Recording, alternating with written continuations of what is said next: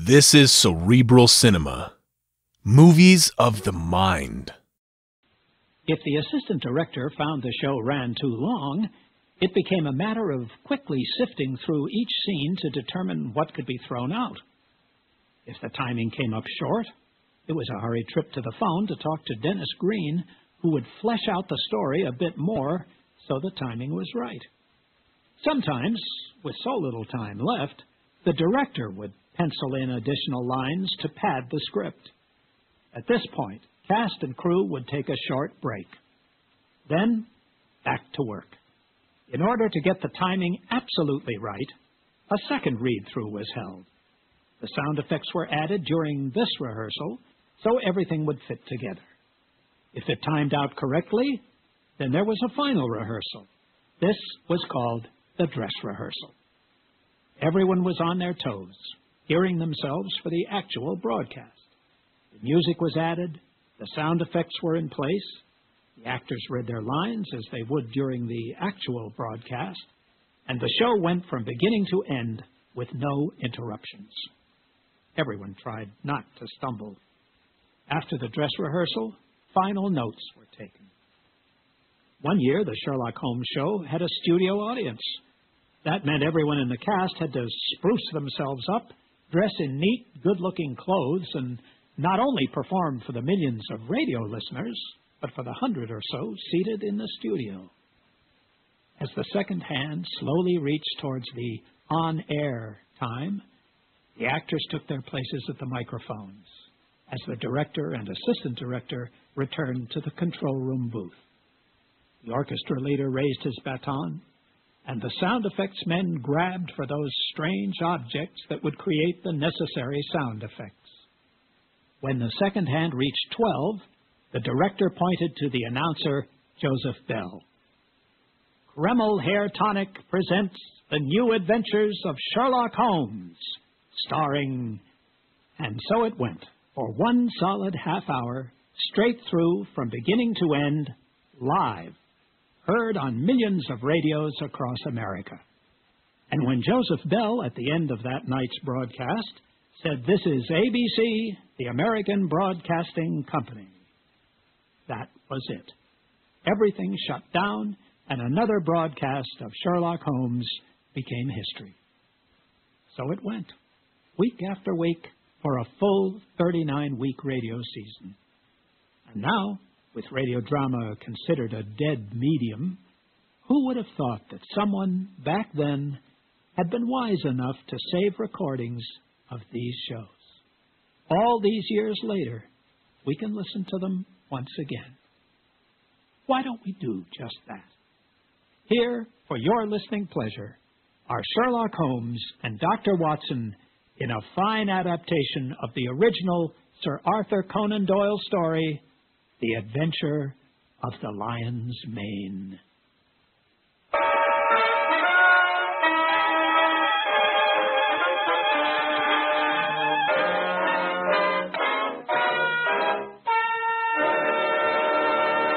Kreml Hair Tonic and Kreml Shampoo present the new adventures of Sherlock Holmes, starring Nigel Bruce as Dr. Watson and Tom Conway as Sherlock Holmes.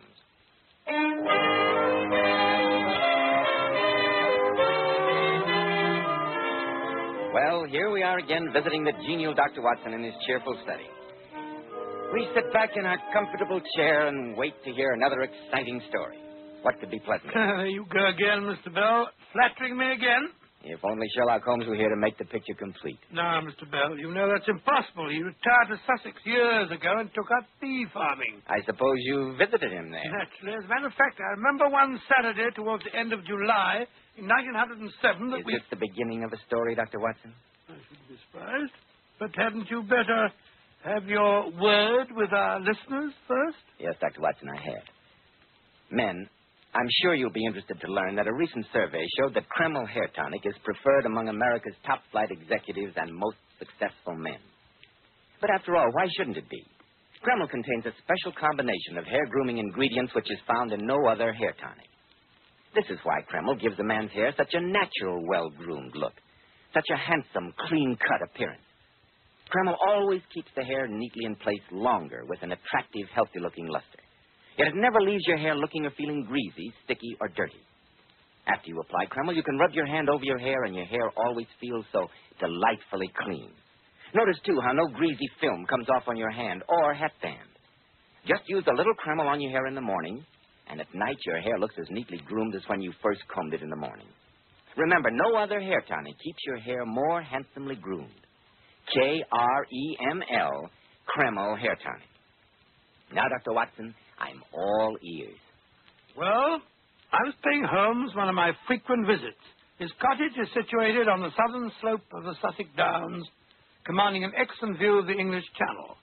At this point, the coast is made up of chalk cliffs, which can only be descended by a single tortuous path, which is steep and slippery. At the bottom of the path, there are curves and hollows, which make splendid swimming pools, and are filled afresh with each flow of the tide, and warmed by the sun. What town is Mr. Holmes' place near? A village called Falworth. But even that is at a distance, and the house is quite lonely. Half a mile away is Holmes's only neighbor. And who is that? Harold Stackhurst, who's a headmaster of the well-known preparatory school, the Gables. A private school, I suppose you would call it. It was summer, and most of the boys were away on holiday, except a few who were catching up. The teaching staff was reduced to 3. First of all, there was Harold Stackhurst himself, who was an old pal of mine.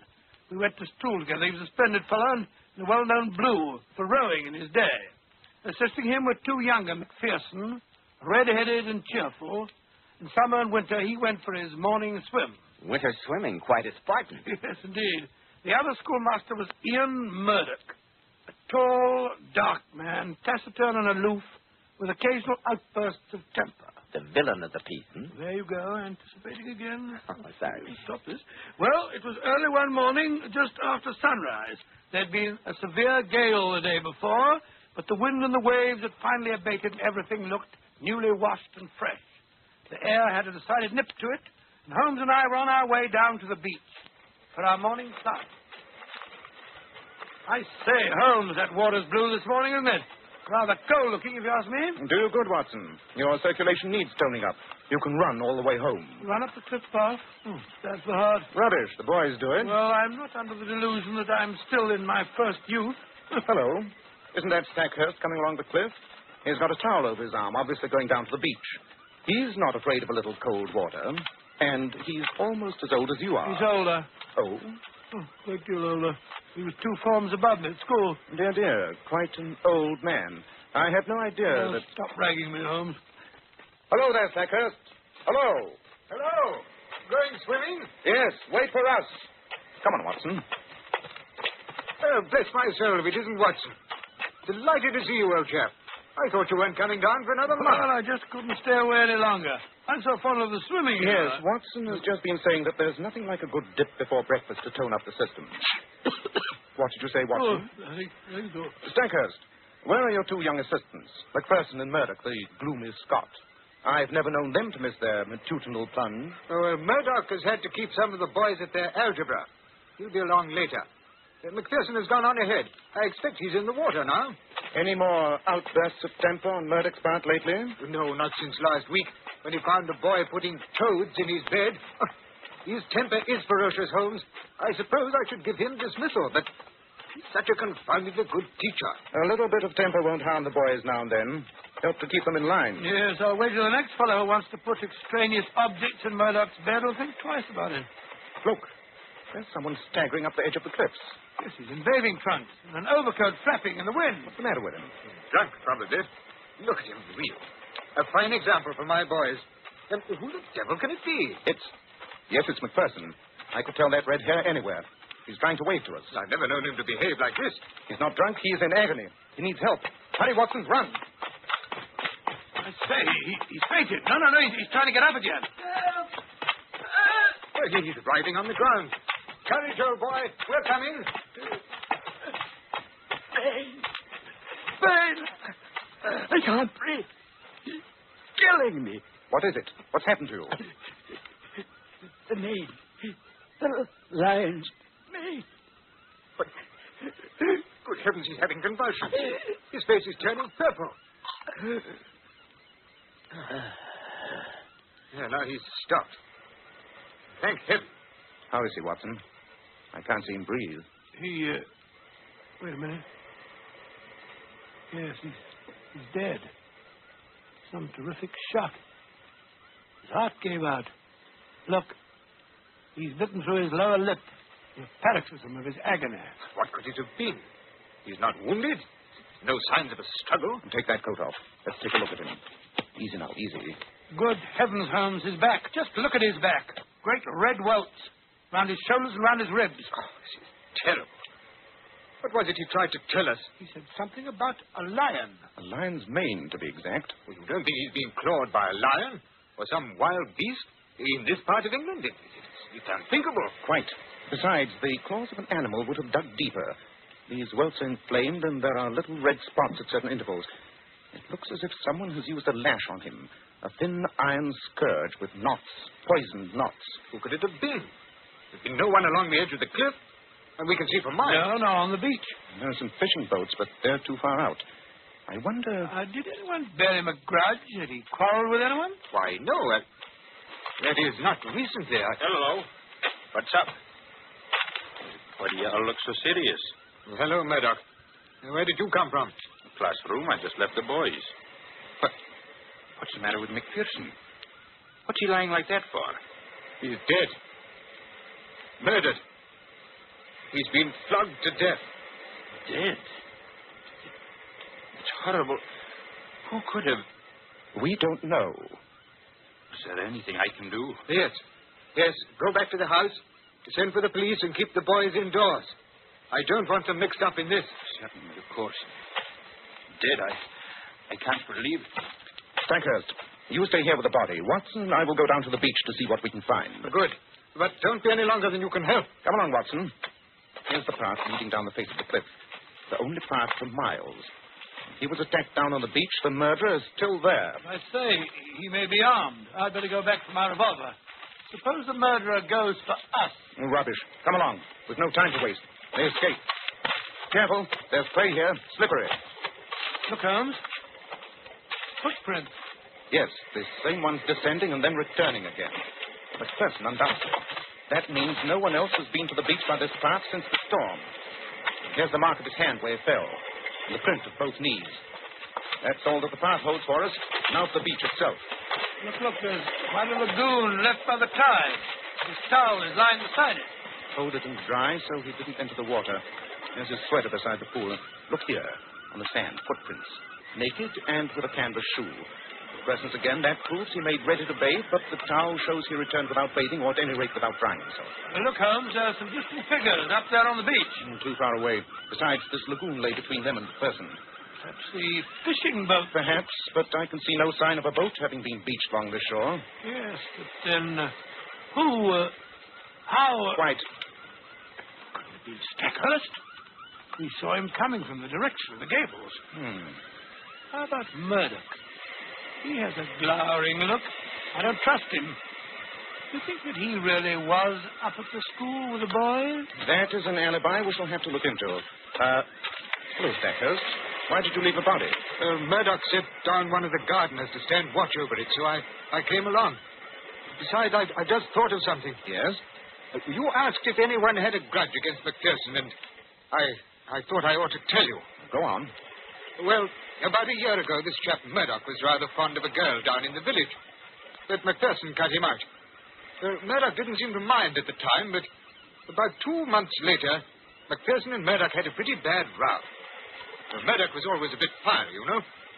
Well, when McPherson's dog got excited, he went for Murdoch, and Murdoch went into one of his rages and threw the animal out of the window. Well, the dog wasn't hurt, and the quarrel was patched up. At least so we all thought. But you never know. Resentment sometimes smolders for a long time. Yeah, particularly if there's a woman in the case. Quite. Well, let's have a look at the towel and sweater. We've seen everything else there's to see down here. Hello. There's something in the pocket of the sweater. It's a note. Dear me. A note of assignation. Well, what's it say? We'll be there in the same place, darling. There you are, woman. All my love, Maudie. Why, that's the girl. The one I told you about, Maud Bellamy. McPherson was in love with her. Obviously. This whole affair has upset me so. It may give the school a bad reputation.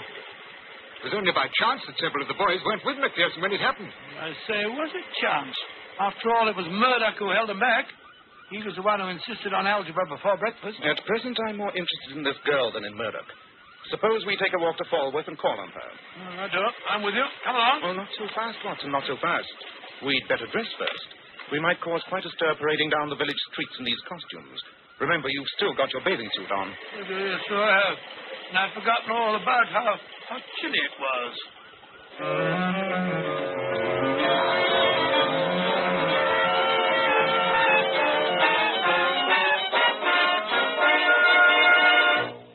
In just a moment, we'll find out what Sherlock Holmes discovers in his visit to Maud Bellamy. Men, I'm sure you'll agree that well-groomed hair adds a great deal to a man's appearance. And one of the first requisites of handsome, healthy-looking hair is a hygienic scalp.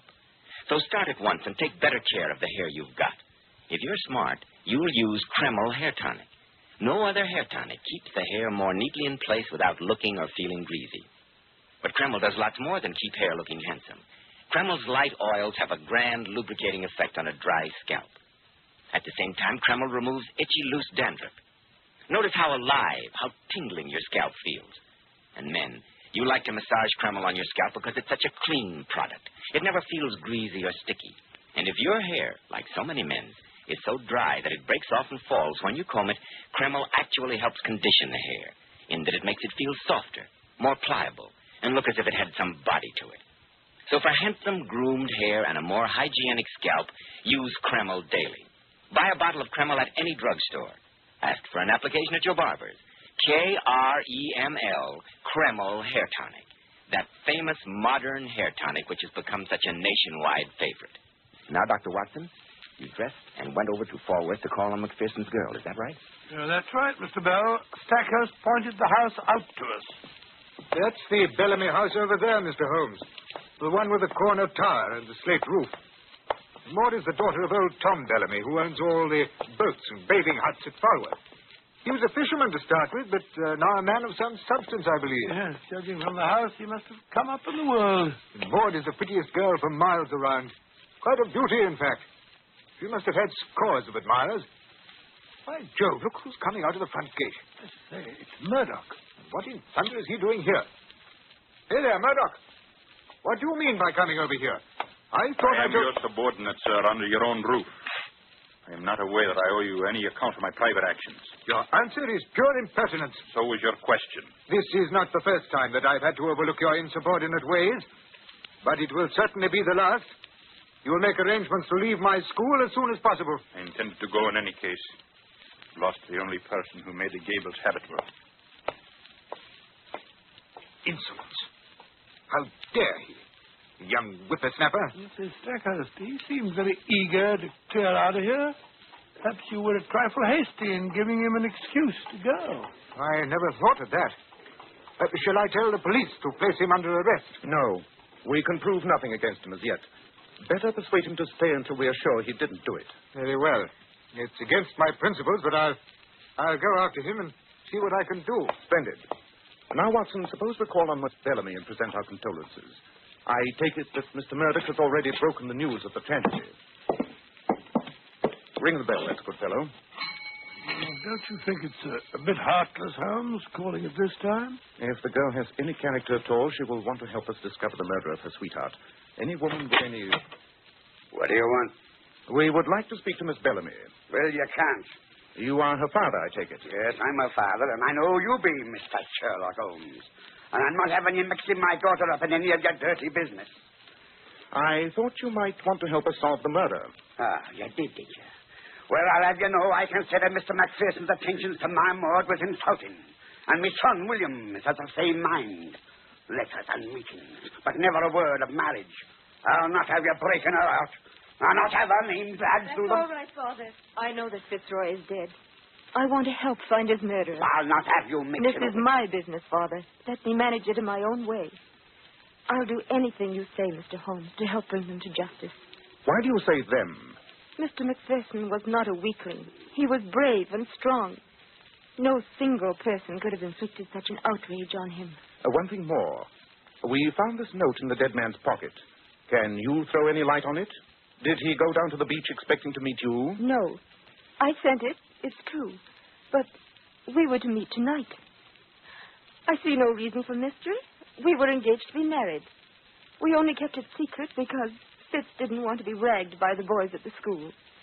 Here is my engagement ring. Well, you might have told me. I would, if you had shown a little more sympathy, Father. But the note, it didn't come by post. Who was your go-between? I'd rather not answer that question. It really has nothing to do with the matter. Do you realize that this go-between was the only person who knew of your meetings with young McPherson? Had he any reason to resent him? That's no business of yours. You had many suitors, I believe. That she did. Was Ian Murdoch one of them? There was a time when I thought he was. But all that was changed when he found that Fitzroy and I cared for each other. Miss Bellamy, do you think it natural that a hot-tempered young fellow like Murdoch would get over his feeling as easily as that? What are you trying to make me say? If you think Ian Murdoch had anything to do with the murder, you're wrong. A finer man never drew the breath of life. He wanted us to be happy. He wasn't the kind to think of himself first. He'd gotten over his feeling for me. Then why did he want to be the first to tell you the news of your fiancé's death? Because he was Fitzroy's friend. He thought it was his duty. He thought he... What does it matter? Fitz is dead. Why don't you find his murderer? What's the good of all this?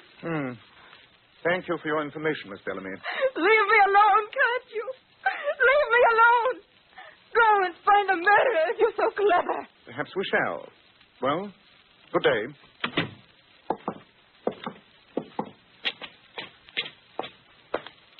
Looks like another blank wall to me, Holmes. Perhaps. But even that is enlightening. There are only so many possibilities, Watson. We may finally arrive at the correct solution by crossing off all the rest.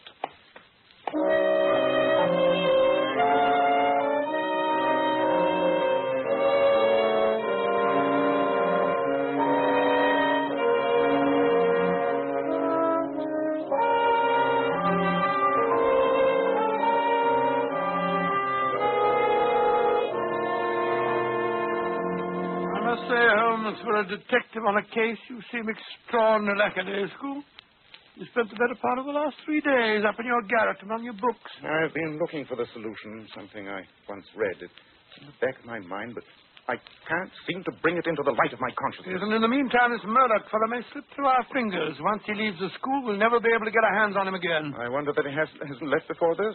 Oh, how can you sit there so calmly and say that, Holmes? You're losing your grip. Perhaps I am. If I could only find the fact that I'm looking for. It began with a C.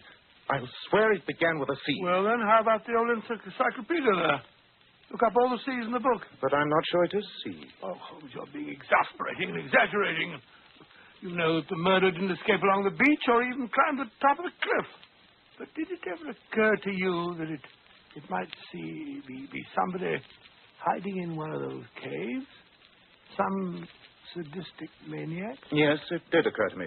But it's not possible. I searched every one of those caves, and there's no trace of human habitation in any of them. Oh, then my theory of the sadistic maniacs was wrong. Yes. Huh? Huh? And horrible as that theory sounds, I'm convinced that the truth is even more horrible. That death came from the sea.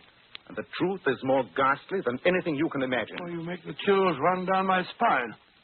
I must say, I shall never have the courage to go swimming down there again. And a wise thing, too. At least for some time. Well, I must say, I don't see how young Murdoch has the nerve. Murdoch? Murdoch went swimming down on that beach? When? About a quarter of an hour ago, I saw him go by with a towel over his arm. Why didn't you tell me? Come on, we must bring him back. Poor boy hasn't a chance. Oh, good heavens, Holmes. I had no idea. Look. Something's happened. Someone's coming up the path. Stackhurst. He's carrying someone on his back. By thunder, it's Murdoch. And he's in bathing trunks. Help! Holmes! Watson! Something's happened to Murdoch! What is it? It's the same thing that killed young McPherson. I met him staggering up the face of the cliff.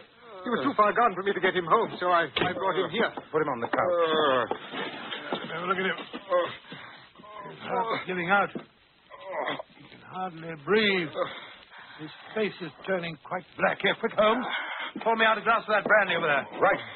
Now, hold his head while I try to get it down. That's it. If he can only swallow. Now some more. That's better. Take the bottle. You can't give him too much. His color is coming back. He's beginning to breathe again. His heart is getting stronger. Look, he's trying to talk. It lashed me in the water. It lashed me. Now I remember. In the water, of course. The pain. It's terrible. I can't stand it. Give me something. Morphine. Anything. I don't give him a sedative. It might affect the heart. Holmes, here, get the cotton wool there and the olive oil. Right. What is it? It's a poison of some kind. It affects the nerves, apparently. Must be terribly painful. Here's the stuff you wanted. Good. But now saturate the cotton wool. Put the dressing on his back. Now, that's right. Use plenty of oil. There we are. That's better. Oh, that's much better. By Jove, he's fainted. I don't think so. He's just fallen asleep from sheer exhaustion.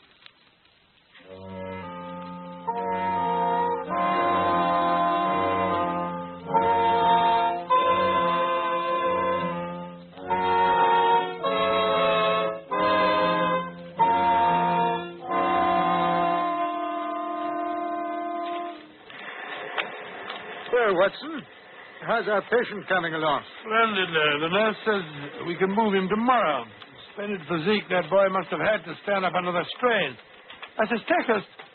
We all owe that chap an apology for suspecting of McPherson's death. Yes. But who in thunder did kill him? I'll show him to you, if you like. You've discovered the murderer? Yes. One of the most gruesome instruments of torture ever devised. He is waiting for us at the foot of this cliff. But is it safe to go down? You said that... Yes, if you don't go too near. Come along. All right, if you say so. Well, the tide's coming in. I don't see any murderer. No, he's not as obvious as all that. Treacherous as well as deadly. I must say that this place gets on my nerves since the tragedy. I haven't allowed the boys to go in swimming lately. I suppose it's foolish of me. On the contrary, you would have had a few more tragedies if you'd allowed them to swim. This death strikes like lightning. There's no escaping it. But great God, if it's as dangerous as all that, we'd better get back up the cliff before the murderer finds us. We're quite safe unless we take a dip in the lagoon McPherson went swimming in. What? But I thought you said that he didn't go into the water. So I did. The towel fooled me. The truth of the matter is that he was in such agony when he came out that he failed to use the towel. That's what threw me off the track in the first place. But the murderer? Down here. Where's he? Under the cliff, where the lagoon is quite deep. Ah, there's your murderer, on that rocky shelf about 3 feet below the surface. Look down there. See it? Why, it's a tangled mass. Great Scott, it's alive. It's vibrating and waving. A hairy creature with streaks of silver amongst its yellow stresses. Oh, what a foul and sinister thing. Sinister enough. The death that comes from the sea. As fatal as a cobra and more far-reaching. That is Cyanea, the fearful stinger, sometimes called the lion's mane. Well, I've been born and bred in these parts, and I've never seen anything like it. Look at that foul thing. Well, it doesn't belong to Sussex, I swear. Just as well for Sussex. The southwest gale must have brought it up. What do you say? Shall we end this murder forever? Shall we end it by all means? Very well. I think this boulder should do the trick. Help me move it. It's too heavy for one man. Right. There she goes.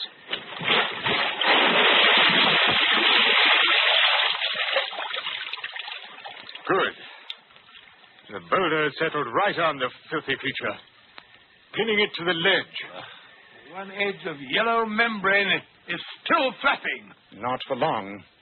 Notice the oily scum oozing out from under the stone and rising slowly to the surface. That is the end of the killer.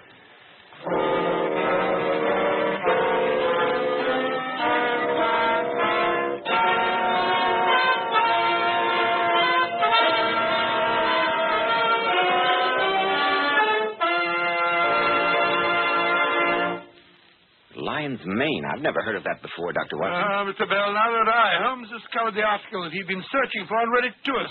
The full name of the dreadful creature is Cimony Carter. It radiates almost invisible, filaments to the distance of 50 feet. Within that radius, it is as deadly and far more painful than the bite of a poisonous snake. Ladies and gentlemen, in just a moment, Dr. Watson will be back to tell you about next week's story. But first...